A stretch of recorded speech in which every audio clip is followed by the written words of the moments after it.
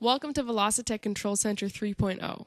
This video is going to show you how to use this new software to easily download GPS data from a group of GPS devices and then organize that data into race replay animations.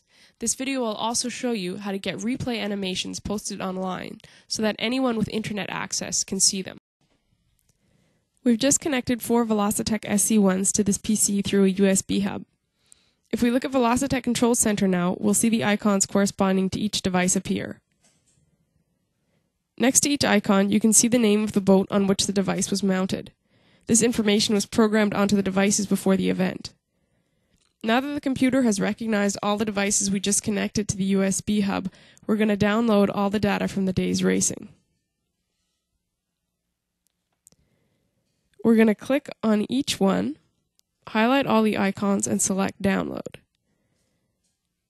Now we're prompted to choose the time interval we want to download. We know the racing today took place between noon and about 10 after 3, so we put that in here for the start time and end time, and then hit OK.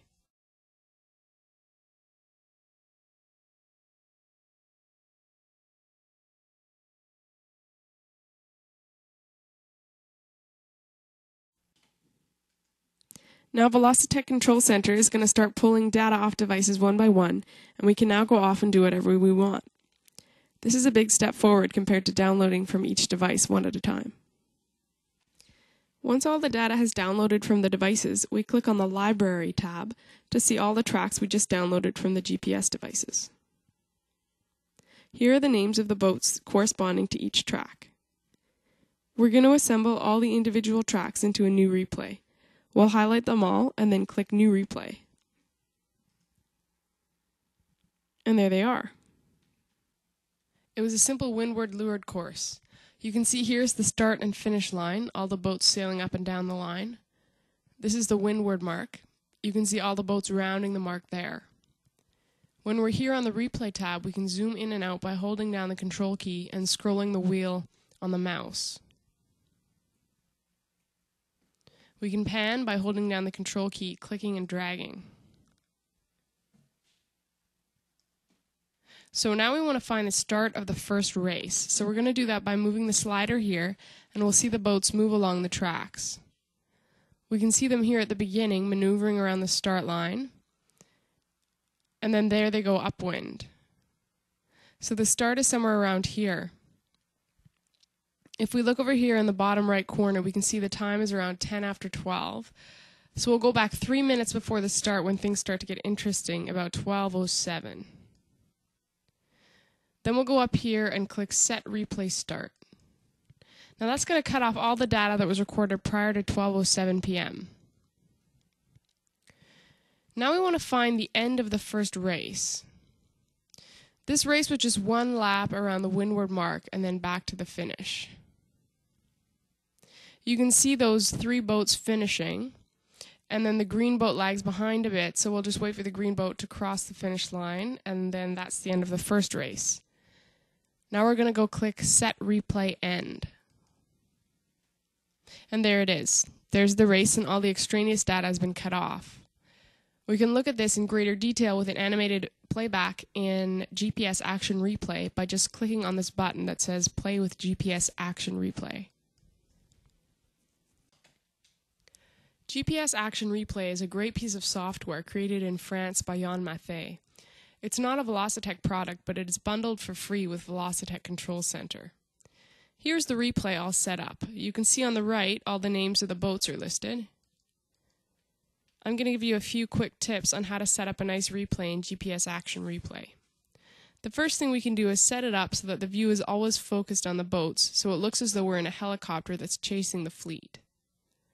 To do that, we highlight all the boat names here and click Center.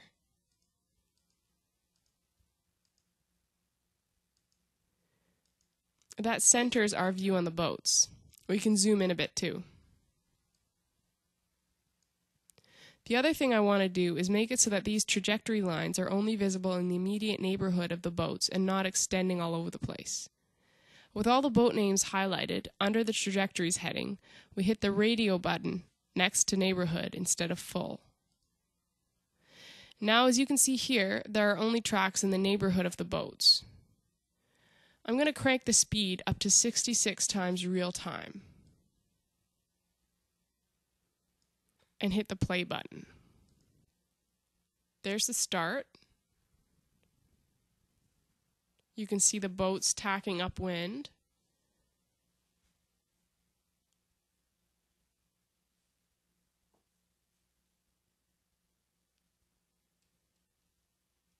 And rounding the windward mark. And going back down again. If you want to see the speed of each boat listed next to it, you can go in the Dynamic View menu and tick Speed in knots.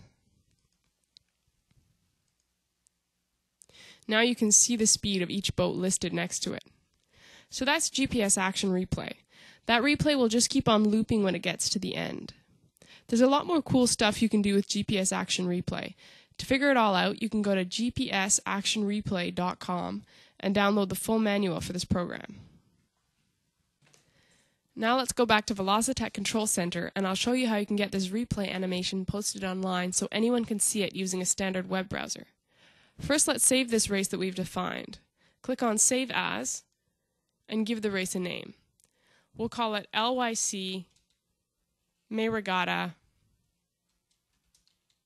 Race 1. Now we'll open up Windows Explorer to show you where the file gets saved by default. It's in Documents under Velocitek and Replays. This is Windows Vista you're looking at. In XP, it will be under My Documents, Velocitek, Replays.